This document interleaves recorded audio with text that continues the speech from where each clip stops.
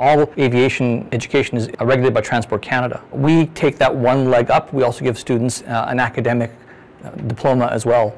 The AABI accreditation has taken us to the next level higher. AABI accredits programs across North America. This group of industry experts and educators have come here, they vetted us and said your program is of superior quality. This is only the second program that's been accredited in Canada to the AABI standards. The other one is Seneca in Toronto.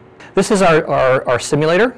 It costs $500,000 and it's meant for advanced training. So we can do things in this environment that are unsafe or unpractical to do in the air. For example, we can fail instruments. We can put students in hazardous weather situations. We could also put them in the clouds and see how they react and teach them how to fly in the clouds, which is a different skill than flying when they can see the ground. Whenever you're in there, you are prepared to be stressed because it's better to have something go wrong in the simulator than in the actual air. So I think it's a fun experience, and always getting thrown into something new is why we love doing that, or hopping on this thing for free once in a while to sharpen up on our skills.